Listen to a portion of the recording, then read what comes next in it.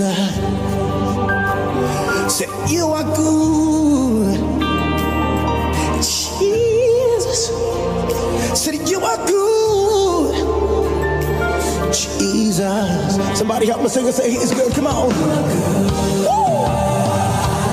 Jesus. Said, I lift my voice in adoration and declare, Jesus. Said, you are good. Oh my God. There is none like you, Jesus. I've seen you in my life, Jesus. Oh, Jesus. Oh, you are Jesus, Master, Savior, Healer. You are good, Jesus. Salvation in your name. There is power in your name,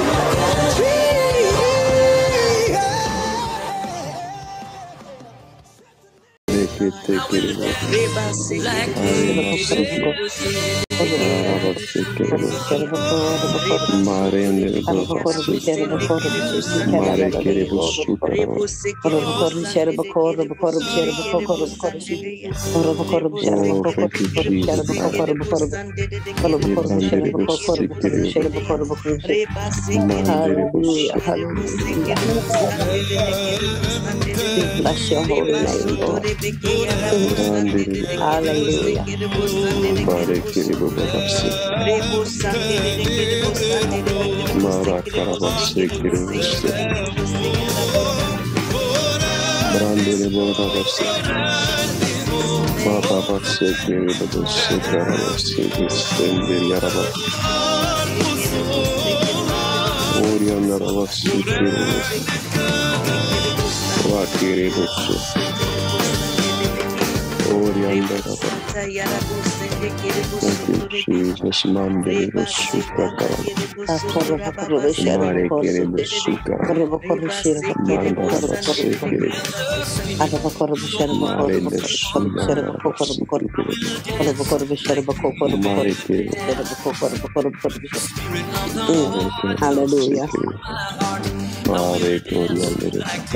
Hallelujah. Oh, thank you, Jesus. I will dance like Jesus dance. I will dance like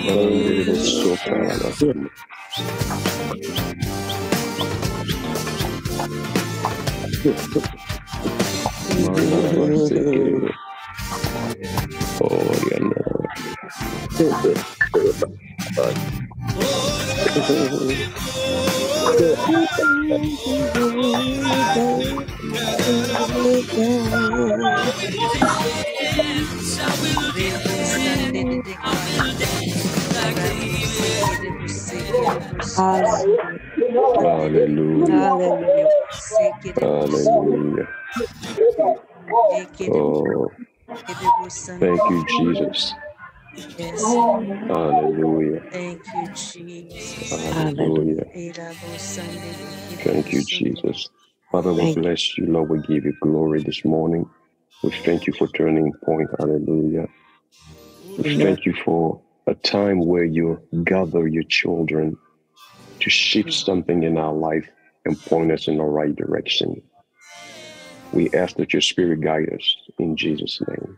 Amen. Hallelujah. Praise the Lord. Hallelujah. Oh, we are blessed and we thank God for this opportunity today. And whenever I get the opportunity to come on GPS during the week, I call it a blessing. I don't know about anybody, but for me, I take it that God shifts something in my week. Hallelujah. Because my week is organized a certain way that I sleep at certain times and I wake up at a certain time. But when God gives you a command, he say, I need you to show up at this particular time. I know that God is trying to change something in my life. He's trying to change the course of the week or the course of the month. Hallelujah. Amen. So without taking too much time, let's take a quick look at Matthew chapter 26. Matthew 26. verse 40 to 43. Today we are teaching, so we're going to pray, but we have to teach. Understand that God wants to do something to prepare us. Hallelujah. Matthew 26, verse 40 to 43. The Bible says, then he returned to his disciples and find them sleeping. Couldn't you men keep watch with me for 1 hour? He asked Peter. Watch and pray so that you will not fall into temptation. The spirit is willing, but the flesh is weak. He went away a second time and prayed, my Father, if it is not possible for this cup to be taken away unless I drink it, may your will be done. When he came back, he again found them sleeping because their eyes were heavy. So he left them and went away once more and prayed the third time, saying the same thing. Then verse 45, then he returned to the disciple and said to them, are you still sleeping and resting? Look, the hour has come and the Son of Man is delivered into the hands of sinners. Rise, let us go. Here comes my betrayer. Hallelujah. Praise the Lord. Mm. I want to explain something that we take for granted sometime in the body of Christ and don't deal with it or neglect to deal with it, is to break away from the flesh. Is to just look at one aspect of the Christian life and not walk into the victorious life that Christ has promised us. A lot of time we focus either too much on the spirit, neglect the soul, and neglect the flesh. But the body or the human being is not just the spirit. We are body, soul, and spirit. So it's great to have the Spirit of God, but the Spirit of God dwells in the flesh that is corrupted. So if the flesh is not dealt with, guess where the enemy comes from to attack us? He doesn't attack your spirit. The devil knows better not to attack our spirit, because when we pray and fast, the spirit is heightened. It is on alert. It is sharp. But guess where your weakness is in your flesh and is in your blood. Every time the devil succeeds in something is in the flesh. It's never in the spirit. That's what Jesus said. The spirit is willing, but the flesh is weak. The disciples wanted to pray, but they couldn't pray because their flesh was weak. So we established that first. We are in the last 2 weeks before Pentecost, where we are supposed to be clothed with the Holy Spirit. It's a reminder, a memorial. So it's important for us to grasp the concept of the Holy Spirit, but also to understand the fullness of God in our life. Somebody go with me real quick to Acts chapter 1. Acts chapter 1, verse 4 to 5. It says, on one occasion, while he was eating with them, he gave them these commands. Do not leave Jerusalem, but wait for the gift my Father promised, which you have heard me speak about. For John baptized with water, but in a few days you will be baptized with the Holy Spirit. The key word here is baptism. Jesus says that in a few days you are going to be baptized with the Holy Spirit. I'm stressing this one real quick. We all understand that baptizo means to immerse someone deeply in the water, to dip them in the water, to bury them in the water so that they can rise up with Christ. So what happened when we go and get baptized in the Holy Spirit? Everybody knows the scriptures. We also have to be deep in there. So what is dying when we get baptized with the Holy Spirit? All of our pride, all of our control, everything that we think makes us, we have to relinquish that and say that there's no one else who is in charge but the Spirit of God in my life. I'm not even in charge. God is in charge. But the thing is, people say, I have the Spirit of God, but they still want to lead their lives. They don't want God to guide them. It's so difficult. We have picked up some habits in our lives, and we do things not understanding that as long as the flesh doesn't die, you're still influenced by the things that you come from.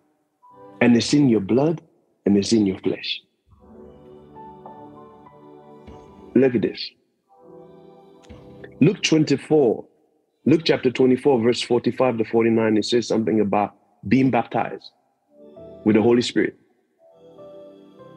Then Jesus, he opened their minds so they could understand the scriptures. He told them, this is what is written. The Messiah will suffer and rise from the dead on the third day, and repentance for the forgiveness of sins will be preached in his name to all nations, beginning at Jerusalem. You are witnesses of these things. I'm going to send you what my Father has promised, but stay in the city until you have been what? Clothed with power from on high. So the baptism of the Spirit is a new spiritual garment that you get, but you can't get it until you are fully clothed from head to toes. But for you to be clothed, you have to be inside of that cloud and be baptized. Now, unfortunately, we have seen people full of the Spirit of God, but who are broke. Doesn't make sense. You can raise the dead, you can do all of this thing, and then guess what? You are sick in your body. You can heal the sick, but you yourself, you have a sickness in your body. There's a problem. You can do all these things, so that means that there is something in your life that you have not dealt with. There is something in your life that you have not allowed God to deal with. I'll give you a simple example for us to illustrate this. If you look at 2 Kings chapter 4, 2 Kings chapter 4 from verse 1, I'm kind of going slow here for us to see. It's talking about anointing, talking about something. Verse 1 says, the wife of a man from the company of the prophets cried out to Elisha, your servant, my husband, is dead, and you know that he revered the Lord, but now his creditor is coming to take my 2 boys as a slave. Let me pause right there. Listen to what she says. She says that her husband was a prophet and he revered God. He feared God and served God faithfully. But how and why does he die broke as a prophet, to the point that they want to enslave his children to pay the debt? With all that anointing, he prayed for everybody, but he died in debt. Something in his life was not dealt with. Full of the Spirit, but cannot manifest the Spirit in the flesh and in the blood. It took Elijah, who had the secret of the anointing, to ask the wife, what do you have at home? She said, your servant has nothing except a small bottle, a small jar of olive oil. What she calls small, God said, the anointing is more important than anything else. He said, go borrow from your neighbor's vessels, lock yourself in your room, pour the oil. When she finished, he says, sell the oil, pay off your debt, and leave on the rest of it. Financial freedom came because of the anointing, not because she worked. So it means that when we don't understand spiritual principle, we go out trying to work hard and work hard and work hard, but not understanding that we have to operate in the spiritual realm when we want to break away from debt.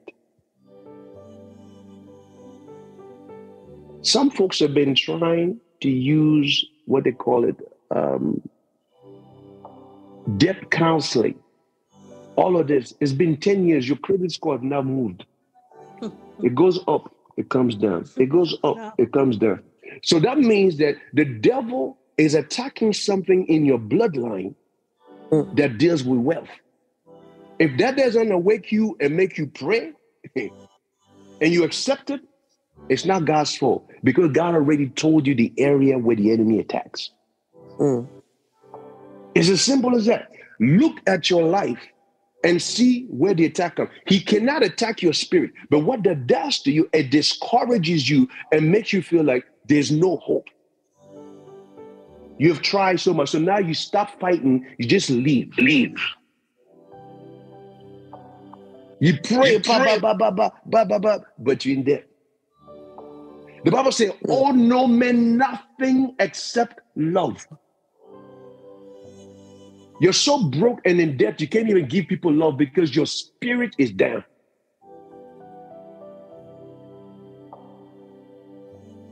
Even your prayer changed. Beggar's prayer. All you ask is material things because of your condition. That means you don't understand. See, we have to be clothed with the Spirit of God. Now, I want to show you something very good.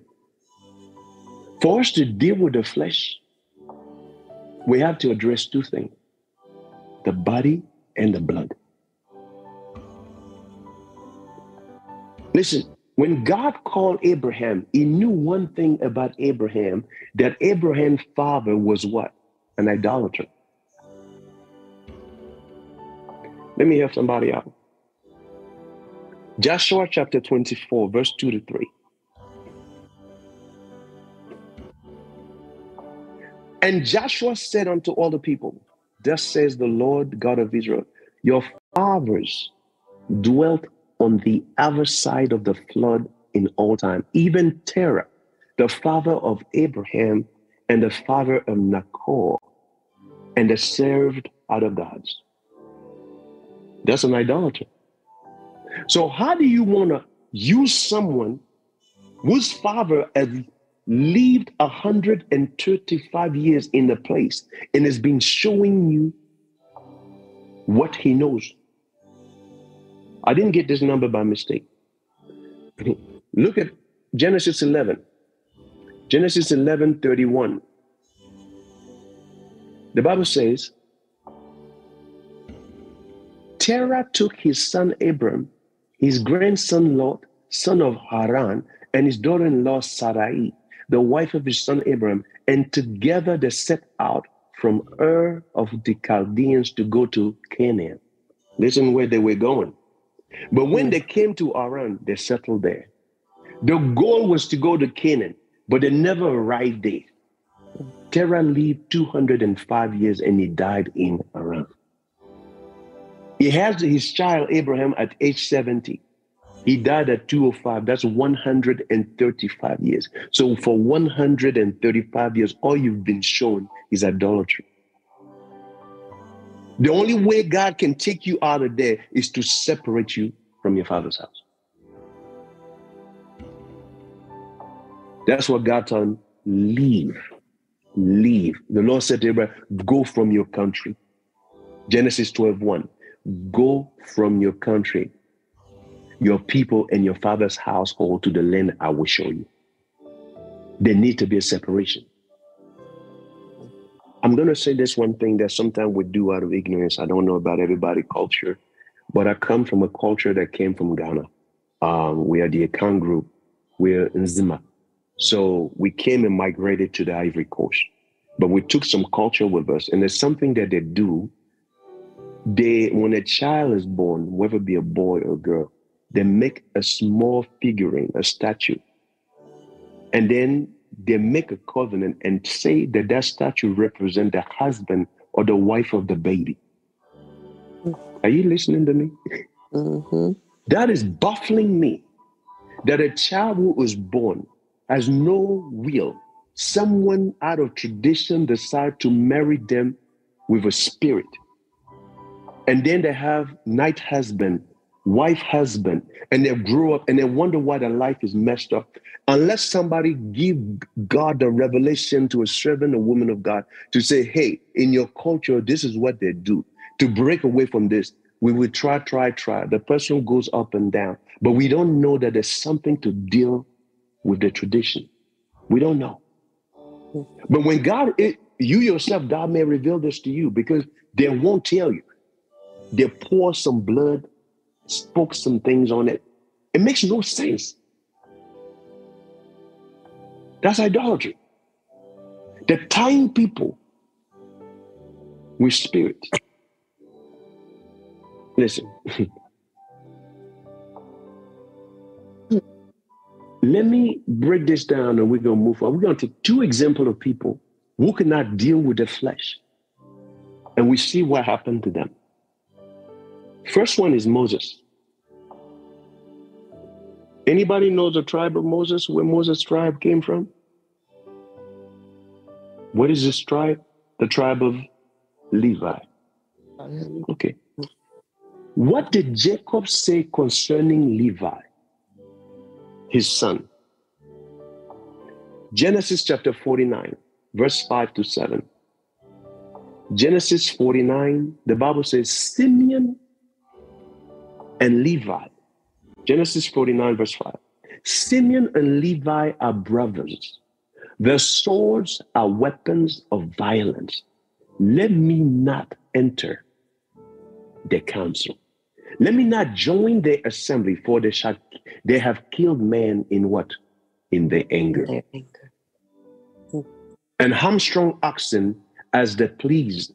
Cursed be their anger, so fierce, and their fury so cruel. I will scatter them in Jacob and disperse them in Israel. That's Simeon and Levi. If you don't know the story, their sister was raped. And then they decided to go to Shechem and make a covenant with the people of Shechem and trick them because the prince of Shechem took their sister and raped her dinner. They asked them to circumcise themselves, knowing that for 3 days they will be weak. And guess what? They killed all of them. So that's why Jacob says, out of anger, this is what they did. So the tribe of Levi has one problem, is anger. And Jacob spoke against it. So if you don't deal with anger, guess what's going to happen? Anger will disqualify you. Okay. The woman of God, I listen when people pray. Pastor V was praying earlier. She said, that spirit of anger. She said something. I know somebody caught that. She said that spirit of anger.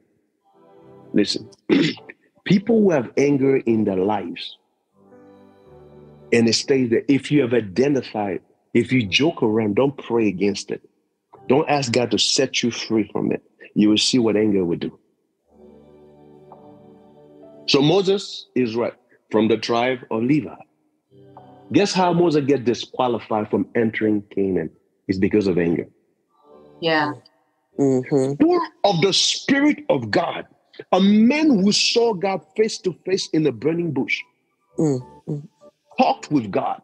And the Bible says, it says, if there be a prophet amongst you, I speak to them through visions and I reveal myself to them through dreams. But with Moses, it is not so. I speak to him face to face as a man speak with his friend. And that man get disqualified for entering Canaan. Not because he's not anointed, not because he doesn't perform miracles, simply because something in his life was not dealt with, and it dealt with his bloodline and his flesh. Anger. That's all. Numbers chapter 20. Numbers chapter 20. Look at this. Verse 9. Numbers chapter 20, verse 9. It says, so Moses took the staff from the Lord's presence, just as he commanded him. He and Aaron gathered the assembly together in front of the rock. And Moses said to them, listen, you rebels. You know, somebody calls you rebels, whatever comes after that is not nice. Nah. They're about to say something or do something that's out of character. He said, listen, you rebels, must we bring you water out of this rock? Then Moses raised his arm and struck the rock twice with his staff. Water gushed out, and the community and the livestock drank.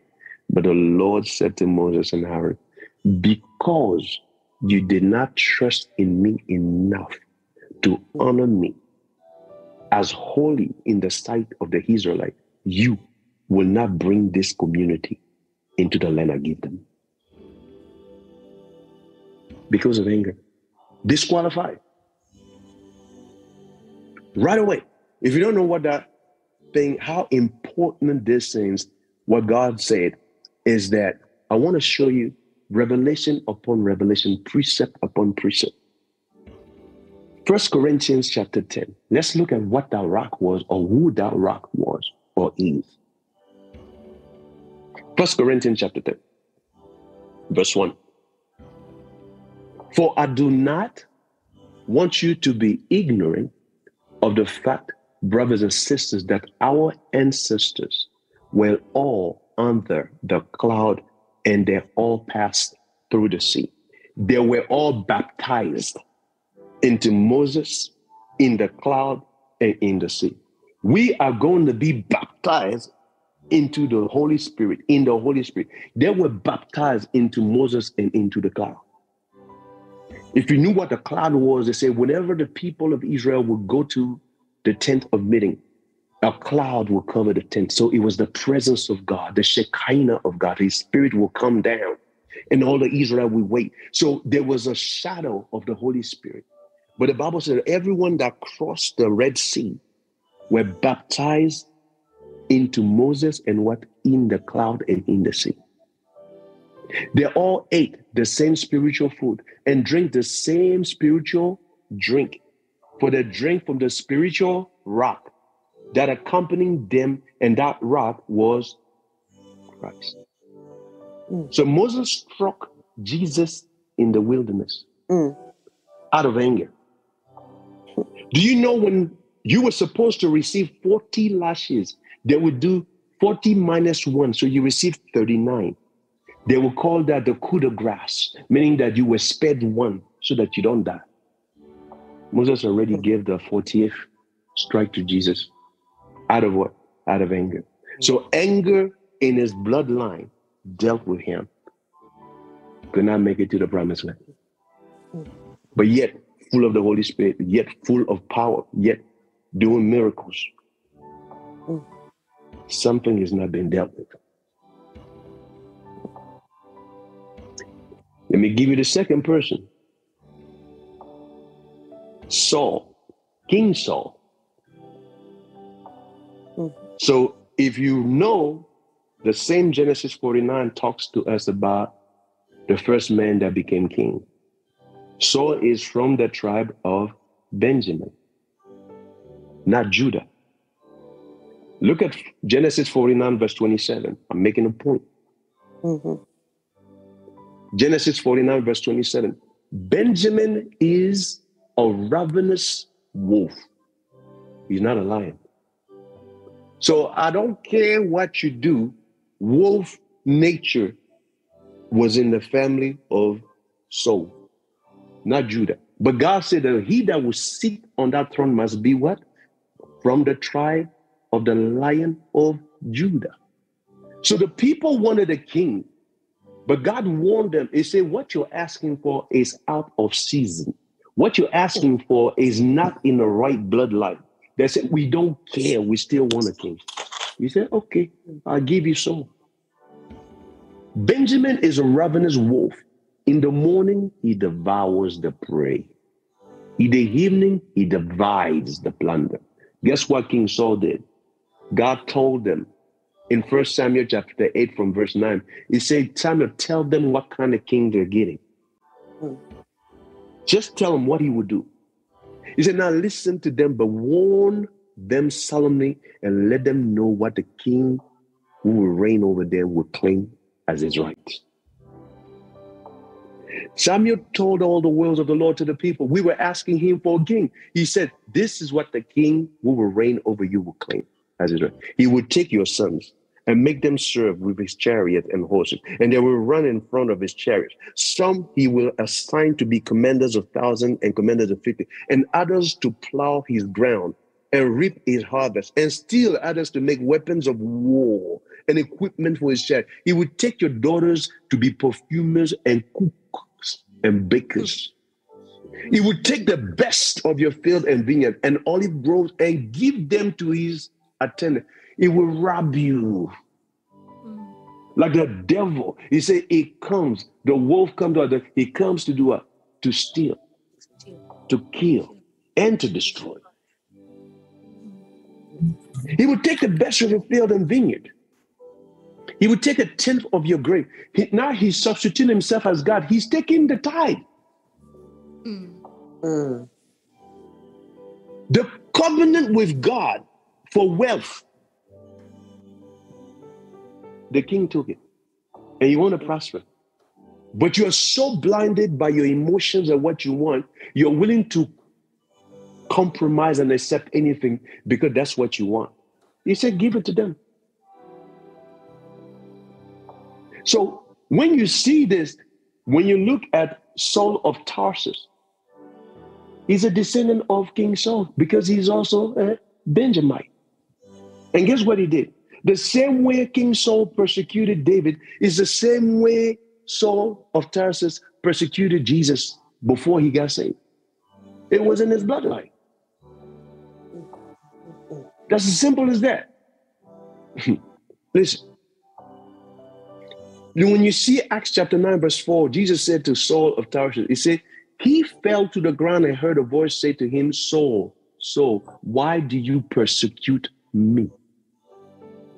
Who's the me? Is Jesus. But Jesus was not there. So when he said you persecute me, he's talking about his body, the church.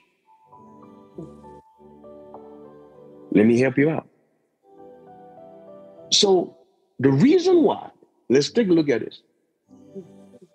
God said that Saul was going to be anointed as captain, but functioning as a king. Let me take the King James Version on this one because sometimes the version translated as ruler. 1 Samuel 9:16. We're going somewhere. We got to deal with some things here. Tomorrow, 1 Samuel 9, chapter 9, verse 16. Tomorrow about this time, I will send thee a man out of the land of Benjamin, and thou shalt anoint him to be what? Captain over my people Israel. Okay, switch. 1 Samuel 16, verse 1. Look at this. And the Lord said to Samuel, the same man, how long wilt thou mourn for Saul, seeing I have rejected him from reigning over Israel? Fill thine horn with oil and go. I will send you to Jesse the Bethlehemite, for I have provided me a king among his sons, not a captain, but a king. Because the real king has to come from the line of Judah. You have established this. So I got about 7 minutes or so, or 10, and we're going to pray. Why did Jesus give his blood and his body to the disciple and told us to make this a memorial? See, the spirit deals with the spirit, the flesh deals with the flesh, and the soul deals with the soul. Not understanding the 3 dimension is what Christians are busted. Let me hear me out. The role of the body, when he gives us communion, he say, eat my flesh. Look at this. I love the Bible so much. He say, eat my flesh. If you look at John 6, I want you to see this. John 6. Let me pull this up real quick. We go into verse 35. John 6:35. Then Jesus declared, I am the bread of life. Whoever come to me will never go hungry, and whoever believes in me will never be thirsty. But as I told you, you have seen me, and still you do not believe. All those the Father gives me will come to me. And whosoever comes to me I will never drive away. He said, I have come down from heaven not to do my will, but to do the will of him who sent me. And this is the will of him who sent me, that I shall lose none of all those he has given me. Okay, so jump. Verse 53. Jesus said to them, very truly I tell you, unless you eat the flesh of the Son of Man and drink his blood, you have no life in you. Life is two ways. It's in the body, but it's also in the blood. You see, whoever eat my flesh and drink my blood has eternal life, and I will raise them at the last day. To the point that these people did not understand what Jesus is talking about. So I want to move forward real quick. The body deals with the body. The spirit deals with the spirit, and then the soul deals with the soul. Let's make this plain. It says, Isaiah 53 verse 5, everybody quote this. But he was pierced for our transgression. He was crushed for our iniquities. The punishment that brought us peace was on him, and by his wounds we are healed. The wounds were not in the soul. They were not in the spirit. They was in his flesh. So the wounds of Jesus heals your body. So when you take communion, he heals your body. That's what the Apostle Paul says in 1 Corinthians chapter 11. He said, when you don't discern the body of the Lord Jesus Christ and you take it unworthily, that is the reason why many of you are sick. Sickness is in the body. They say you're sick. Okay. So we know when we pray, when we quote Isaiah 53:5, we're asking for healing on the principle that his body that was broken for us has provided healing. So there's no reason why I should be saved and be sick. Nah. He already gave his body, broke it for me to be healed. So if I understand that, when sickness shows up, I said, do you know that there's something that was done on the cross of Calvary where Christ's body was broken? You are at the wrong address. Move. Try somewhere else. But when you don't know, you go see the doctor and you accept it. Listen to this. Blood deals with the soul. Leviticus 17 verse 11. Leviticus 17 verse 11. For the life of the flesh is in the blood. Let me say it again. Listen how God puts those two words together. The life of the flesh is in what? The blood. And I have given it to you upon the altar to make an atonement for your souls. The other version say for your life. When you go to the King James Version, it says for your soul. For it is the blood that maketh an atonement for the soul. Almost all things are cleansed with the blood. Without the shedding of blood, there is no remission of sin. So blood comes to deal with sin. That's what we're talking about. Sins of the fathers, curses. And so when the blood of Jesus is introduced in your life, guess what? It treats your bloodline. And every curse that was attached to it, that's what it does. But unfortunately, some people have the tools, but they don't use it. It's the worst thing that can ever happen to a Christian. I'll give you a short story before we close out. There's a rich man. When his son turned 18, he bought him an exotic car. Understand this. I didn't say a luxurious car. I didn't say an expensive car. Exotic car means that it is unique. That car was over $250,000 for an 18 years old boy. He placed the key into a Bible, called the son into his home office. He says, son, happy birthday. Handed him the Bible. The son took the Bible and threw it away. He said, with all your money, you could not give me a better gift on my 18th birthday. So it's a Bible you give me. He said, watch, I will succeed without you. And he left. 20 years later, the father died. The son made it. some kind of way.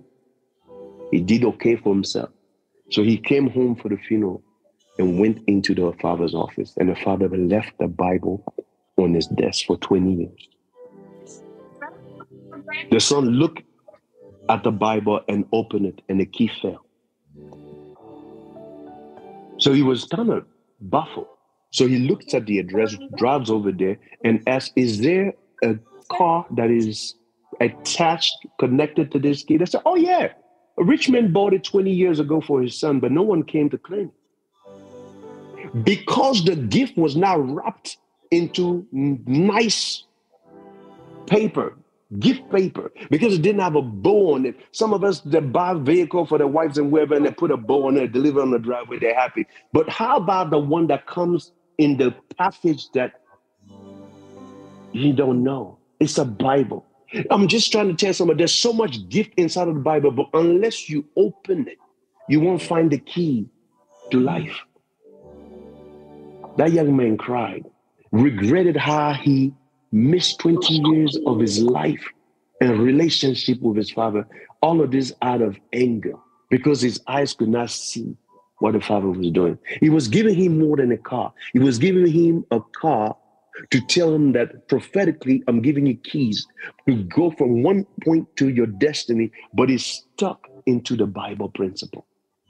But he threw it away. Now you're crying, it's over, it's been gone. 20 years wasted out of ignorance. But it's in the Bible. See, let me go this. The Last Supper, all of us remember, before we even talk about Pentecost, because we have one more week. The Last Supper. So next week, we're going to talk about Pentecost, the Holy Spirit. I'm doing you an introduction so your body can be ready, that you're not just full of the Holy Spirit, but you are a triune man, complete with body, mind, and soul. Operate full gear. Busted. Jesus finished washing the disciples. He didn't come. And guess what happened right after that? Luke chapter 24, verse 31 to 34. Luke 24, 31, 34. He said, Simon, Simon, Satan has asked to sift all of you as wheat. These are the people who just took communion. And the devil is claiming a right on them. He said, but I have prayed for you, Simon, that your faith may not fail. And when you have turned back, strengthen your brothers. What claim does the devil have? He said, you folks, you just took communion. The only reason why he shows up and asks for them, because the blood is being dealt with. The flesh is being dealt with. So it's the last attempt to try and derail them. That's what Jesus said. I have prayed for you that your faith will not fail you. Last one. Jude 9. Jude 9. You know, it's only one chapter. So no, Jude chapter 1, whatever. Yet Michael the archangel, when contending with the devil, he disputed about the body of Moses. Durst not bring against him a railing accusation, but said, the Lord rebuke you. Okay. That's same Moses again. Why would the devil fight the archangel Michael to take the body of Moses? I know some of you read that. He's claiming something. He said, this thing belonged to us. Michael said, no, it doesn't belong to you. Because Christ has died.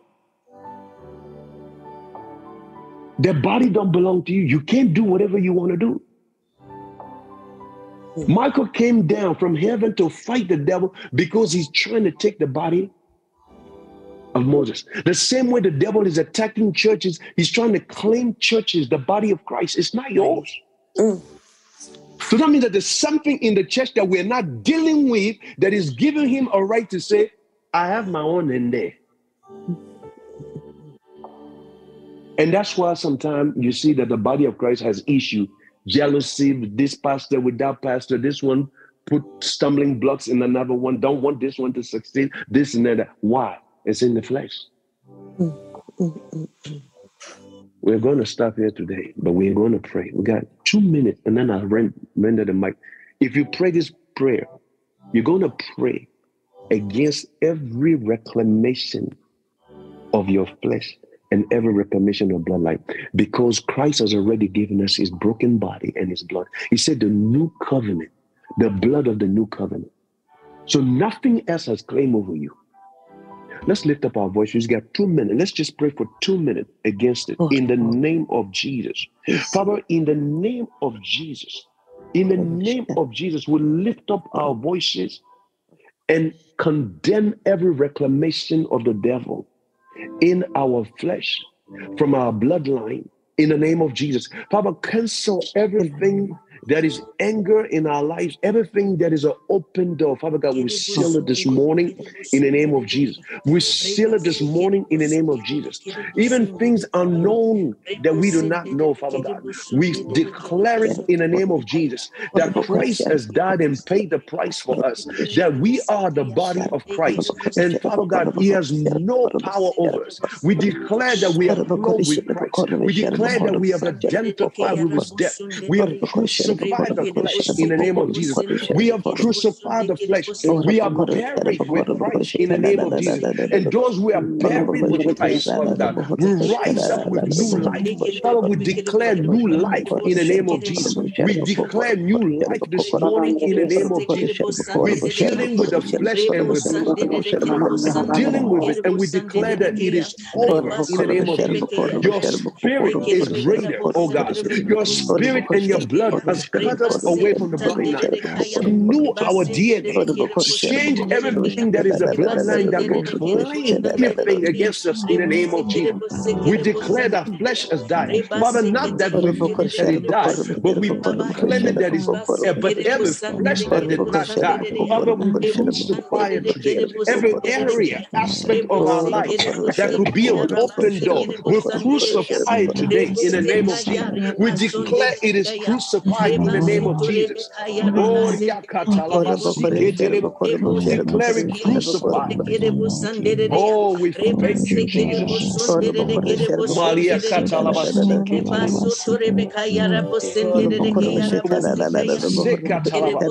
we declare it done. We crucify in the mighty name of Jesus. Oh, blessed be your holy name. Maria in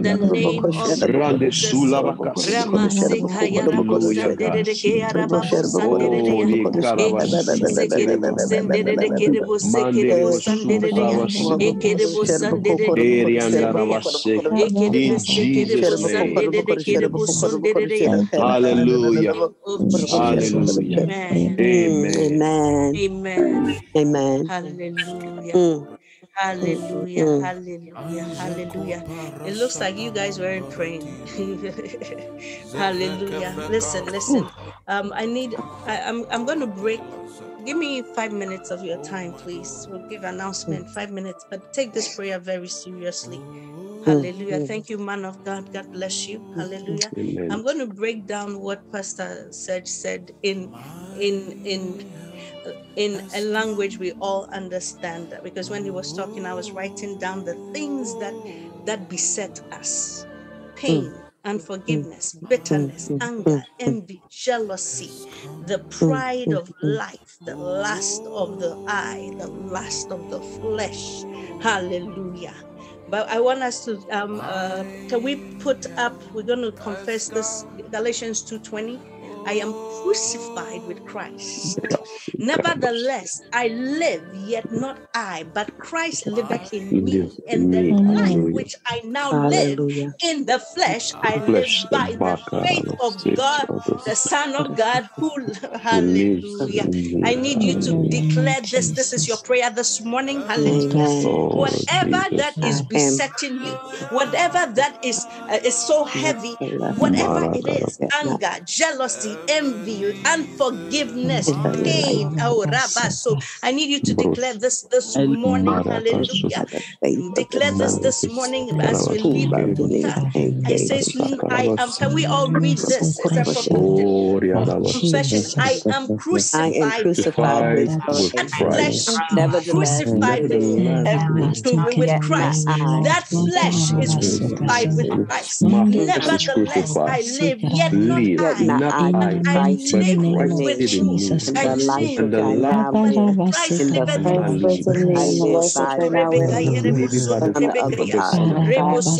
in me.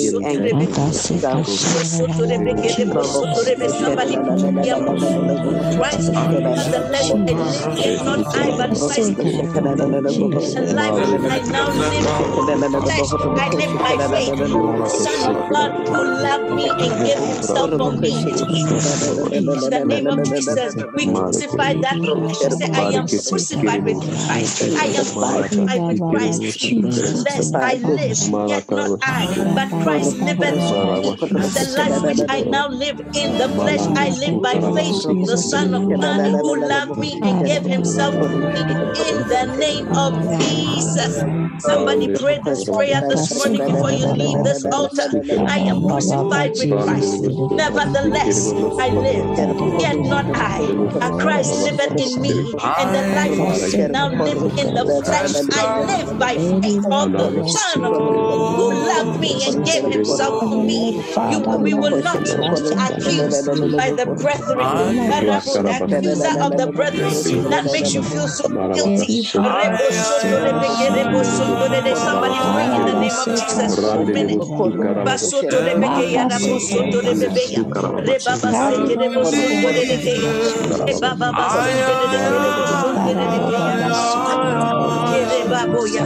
In the name of Jesus. Your help has come this morning. Get up and get ready.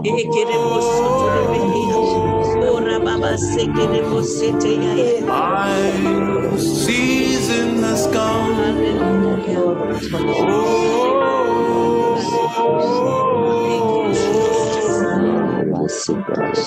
My help has come. Hallelujah, hallelujah, hallelujah, hallelujah, hallelujah. Thank you, Father, for this morning, oh God. Thank you for your help, Ebenezer. Thank you, thank you. In the name of Jesus. Thank you. I know you're all blessed this morning. Good for thought. Hallelujah. Thank you, As you Lord. leave, just bear in mind that you live in Christ. Hallelujah. We are crucified with Christ in the name of Jesus. And the key to life, one thing, never forget, the key to life is in the word. Hallelujah. I want you to declare it. The key to life is in the word. And who is the word? Christ Jesus. Hallelujah. God bless everyone this morning. Hallelujah. You are all blessed this morning. I want to give the announcement. Next week, turning points you do not want to miss. If we can project that in the name of Jesus. Turning point, suffering, soaring, and surviving hell. And I think this is a great introduction even to that topic. Hallelujah. Suffering and soaring and surviving hell. Hallelujah. Please give, project the, distribute or send this flyer all over. Hallelujah.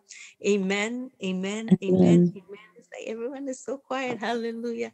So send it over and invite someone in the name of Jesus. You don't want to miss it. 23rd, as you see, we're starting a new topic. It's going to be, I think, for 4 weeks or 5 weeks. So please get yourself ready in the name of Jesus. Also, I want to admonish you to, if you haven't gotten your devotional, please. There's so many ways you can support this ministry. If you notice, we never ask to give. We never. But once in a while, we just have to remind you. Hallelujah. So you can give in so many ways if we can project that. And also you can get the devotion. Hallelujah. Amen. It's like everyone is quiet. Or is the music too loud? Let me stop the music. Hallelujah. Amen. Soaking in that word. Okay, thank you. And hallelujah. Thank you, Minister Kaylee. Hallelujah. Bless everyone. So that is a way you can give to the ministry. Hallelujah. Amen. You always give where you sow, where you eat. Hallelujah. God bless everyone this morning. I know you were blessed as I was. I want to welcome Sister Esther, Sister Joyce, hallelujah, and Sister Christina as well. God bless you. Amen. Thank you. I forgot to welcome you as well. Bless you, Mama Z. Bless you as well. Let's share the grace. We'll be today's Tuesday. Okay, Wednesday. Tomorrow we're praying, fasting 3 times, meeting 3 times, morning, afternoon, evening. If you have any personal prayer requests, please send it over for tomorrow afternoon and evening, and for Friday as well. God bless everyone. Let's share the grace. Hallelujah. May the grace of our Lord Jesus Christ and the love of God and the sweet fellowship of the Holy Spirit be with us now and forevermore. Amen. Surely, God's goodness and mercy shall follow us all the days of our lives. And we are dwelling in the presence of the Lord forever.